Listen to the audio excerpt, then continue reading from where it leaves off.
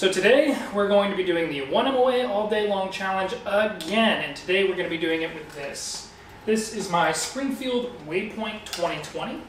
It is a 6.5 pound gun as outfitted. It actually weighs in at just exactly 9 pounds, and it has a Vortex Venom 3 to 15 first focal plane scope in an Aero lightweight mount, MDT carbon fiber bipod, and a Yankee Hill Machine Resonator K. This is an awesome gun. I feel very confident with it. I went out and did some shooting with it this past weekend, and I feel like I can really do that 1 MOA all day gun challenge. And we're going to be shooting Hornady Black. Now this gun is chambered in 6mm Creedmoor, which is a caliber that I think is very suiting for an ultralight gun like this. Like I said, I took this gun out this past weekend, was making very consistent hits out at 500, 550 yards. And I just feel like this gun has the legs to go the distance. So what we're going to do now is get out to my local range, which is Pima Pistol Club, set up at 100 yards, and we're going to see if we can't stack all 10 rounds in a 1-inch group. All right, here we are. Target's nice and clean. Nothing on it. I guess we're going to aim for, I guess we'll just hold for the center and see how it goes. Yeah, okay, there's the target out there. It's a little hard to see against the backdrop, but we're going to go ahead and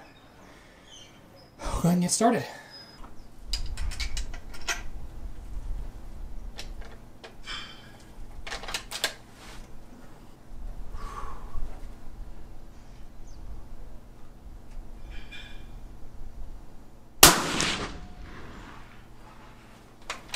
One.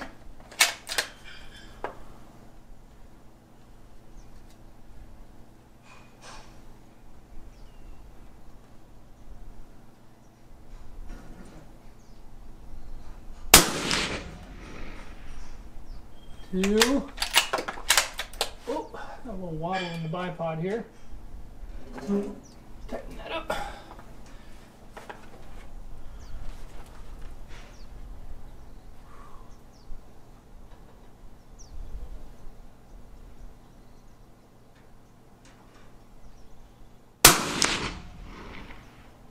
Three.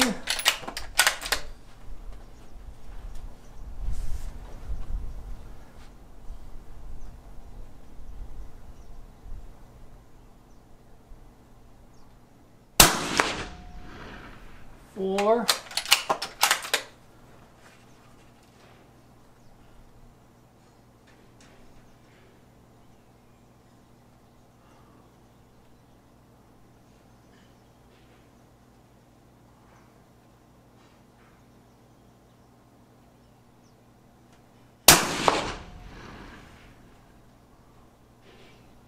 5.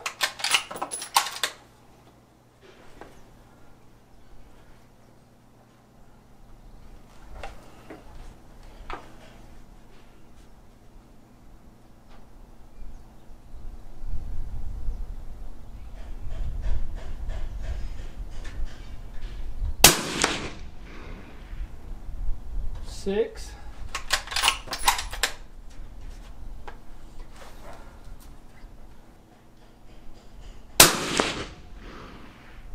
7.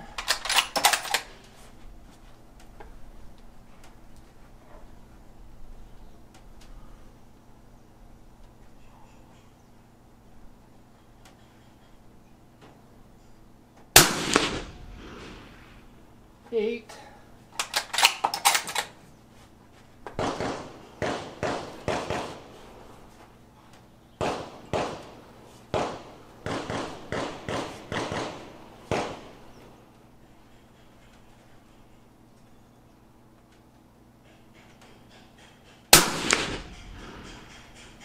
9. Should be the last round, I think it is.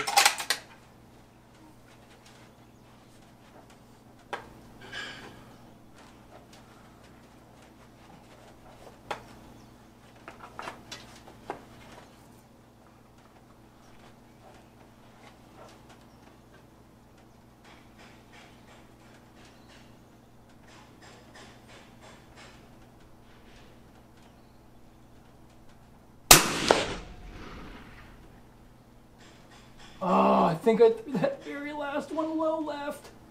No. Well, results are in. That is a bummer. Let's see how close we were. 1, 2, 3, 4, 5. It wasn't horrible, but it wasn't very good. 9-shot group was awesome. I didn't do it. It's not part of the challenge. There's no flyers, there's no do-overs. Review bro, how we doing? My disappointment is immeasurable. And my day is ruined. Yeah, me too. Well, was not able to do the 1 MOA all-day challenge. And I'd just like to start by saying it 100% was not the equipment.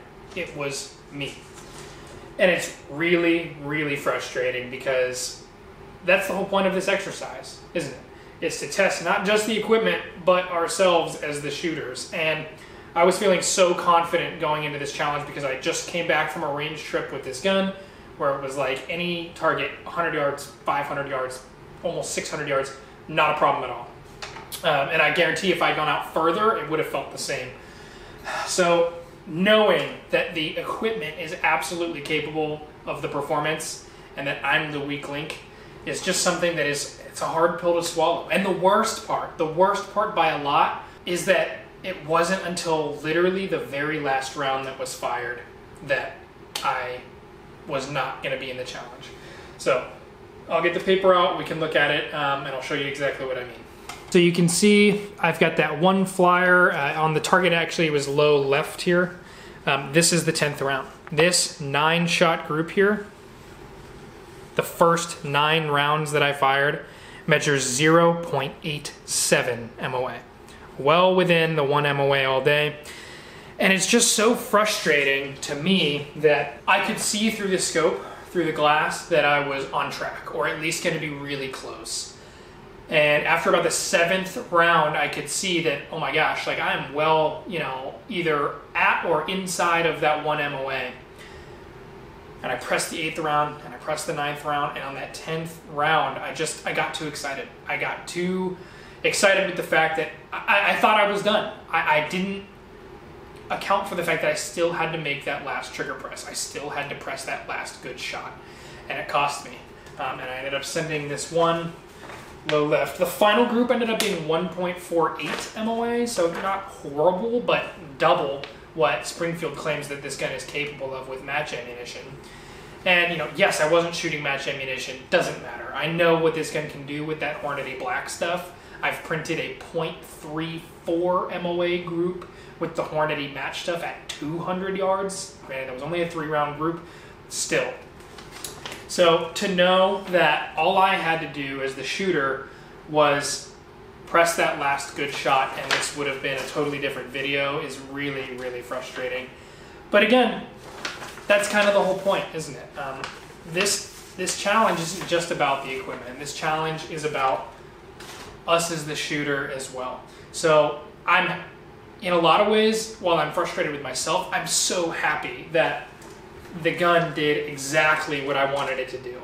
If I had done my part, the gun is going to do its. And that, as a long-range precision shooter, is really confidence inspiring to know that I'm the weak link. It's not that I need a better scope. It's not that I need better ammo or a better barrel or a better suppressor or blah, blah, blah. I know what this gun is capable of. I know that 90% of the time I'm a 1 MOA shooter and that the gun is a sub MOA gun. It's me. I'm the weak link, and that's something that I can fix. It's going to take time, and it's going to take practice, and it's going to take effort, and it's going to cost money because I'm going to have to shoot ammo. But you know what?